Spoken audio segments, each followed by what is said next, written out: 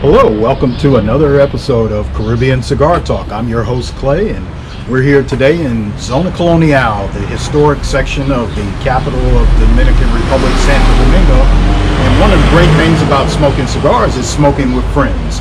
And today we're going to visit with our great friend Reggie here at his beautiful home in Zona Colonial.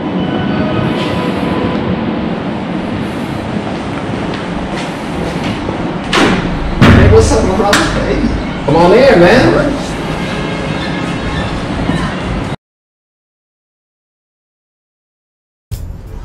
Today we're smoking the David Potter Cigars, local cigar. This is the Toro Gordo, Connecticut.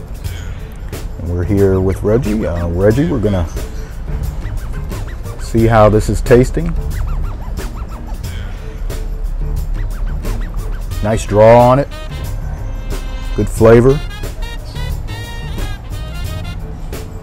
kind of a cinnamony, very unique spice feel to the cigar. Very nice. Different notes. What a view here, Reg. Beautiful, beautiful home. Thank you. So Reggie, you've been here how long now? I've been in the Dominican Republic about 10 years. Okay. And in Santo Domingo, I would say about half of that. Mm-hmm. And the other half I spent up in I split my time between Puerto Plata and Santo Domingo, the Colonial Zone. Mm-hmm. Which is where we are now. Very historic section of town. Great view of the ocean. Reggie, how'd you wind up here? I know you're a pilot. Talk a little bit about your career and winding up here in the Dominican Republic. Now retired. Congratulations. Thank you. I ended up here, I was a Navy pilot and before I went to the airlines, and I had a quick stint as a private pilot for the owner of the Hotel Jaragua. And I visited the island approximately like 1989. And in 1989, the Dominican Republic was considered probably raw. That's a nice way to put it. However, it had something about it that was really unique. And one of the first places I saw was the Colonial Zone. And the Colonial Zone supposedly is about 500 years old. It was a very interesting fit for me. I wanted to really enjoy the history, the Caribbean. And Dominican Republic offered everything that I wanted. Yeah, great beauty, lifestyle, affordable living, a growing economy. So a lot of pluses, Yes, yes. From the standpoint of affordability, you have so many different aspects of the island, and one of them is we're sitting here smoking one of them. Yeah. So you have the chance to live here, but the chance also to enjoy it. Absolutely. Great cigars. Yes, it is. Great cigars. Potter Cigars are a fairly new brand. They are a Dominican brand, local. David Potter is a local attorney. Wonderful guy and cigar aficionado and fan, and he decided he was going to start his own cigar line. And he has a cigar bar called Top Cigar in the Venezuelan section. We say Venezuela, but it's Avenida Venezuela, which is Venezuela Avenue corridor. It's a very, a lot of activity and club scene and kind of a hipster area. And I've been many times. It's one of my favorite cigar bar lounges to visit and smoke at. Very nice over there. And so that's Potter Cigars are made in Santiago in the Tamboril free trade zone, where a lot of the cigar brand companies, manufacturers are based, and their factories are set up there. And Potter Cigars is a very up and coming brand, well regarded. I've enjoyed their smokes, and I'm enjoying this one here. Yes, it's very nice. Actually, this is my first time smoking it, and and you have quite a collection. So to try this one, Reg, we kind of feel good in giving you the opportunity to in introducing it to you and getting your feedback.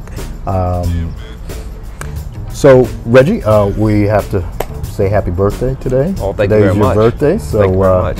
Yeah, salud, felicidades, as they say. Gracias. Yeah, and feliz cumpleaños. Now you've had an opportunity to, you've been here quite a while, and so you've seen the cigar culture here. And there is a culture. There is an established culture. There's a community of cigar fans and aficionados, and what's great is there's not the pretentiousness about that community here. Lots of great bars, lounges to smoke at, and oh, yes. And you can just smoke right out in the open here in the Colonial Zone or anywhere around at the beach here. So right. You have a lot of options. If you enjoy cigars, Dominican Republic, particularly Santo Domingo and the beach locations, are a great place to be. Yeah, it's really kind of an interesting dynamic to smoking cigars here. I, out of habit, take the band off initially. And I'm doing that in honor of you, so I know that's something that you do, so I just took it off. Yeah. Well, the advantage is that you could be at any place smoking, and someone will walk up to you and ask you, "What are you smoking?" That starts a conversation. Versus, I see that you're smoking. Right. You know, so it's really kind of an interesting way of doing things. Very, very interesting. And so, Reg, we've talked a little bit about your background, how you ended up here, and you flew for years, commercial pilot.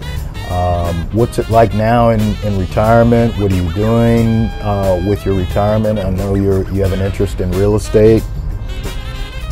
Well, I think that retiring here has so many dynamics. You got, you have the opportunity to live on the beach, live in the mountains, live in the city, and as they call it here, the campo, the country. And so you're always busy. You never have a chance to be bored, so to speak. There's quite a few expats, people from all over the world. And most importantly, after flying for 47 years, I just want to keep my feet on the ground for a moment and do like I'm doing now, enjoy a little bit of the earth. I like that. That's a long time. A lot of miles in the air. So, you know, the nice thing, you were talking about real estate. Investing in here in the Dominican Republic was a plus for me after looking at a lot of different opportunities around the world.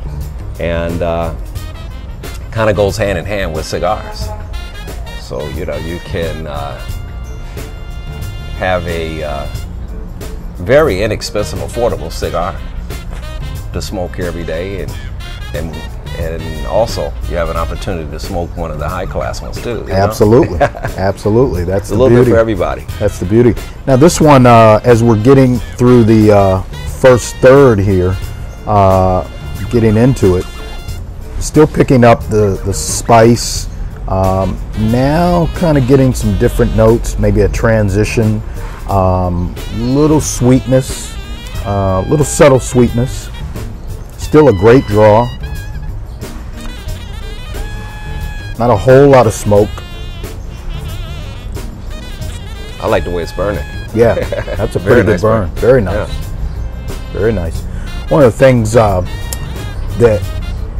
we know is if the draw is a little tight, not loosey-goosey, and maybe not just right, but a little tough to pull, that is a factor of the aging. So cigars that have had an opportunity to rest and to age longer tend to have great draws. And so the tobacco needs that time to produce a cigar ultimately that has a nice, easy, open draw, not too loose. And but that's okay. That's okay. Everybody has different preferences. Everyone has different palates. Do you tend to, Reg? Do you tend to? This is a Connecticut, so this is a light, mild, or as they say in Spanish here, suave. Do you tend to lean towards different strengths or bodies of cigars? I do. I have been smoking cigars probably approximately 4 years, and in the 4 years, I tend to lean toward the suave.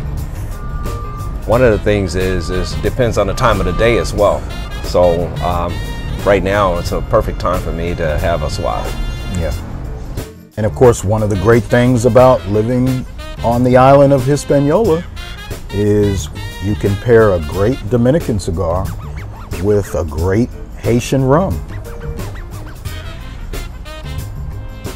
Salud Hispaniola. That is They true. go great together. They're neighboring countries.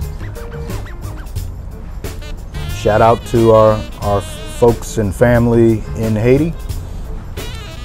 Hey, we're going to wrap this up and enjoy these cigars and enjoy a great day. Thank you again for joining us for another episode of Caribbean Cigar Talk, WDRC in Santo Domingo. Please remember to like and subscribe.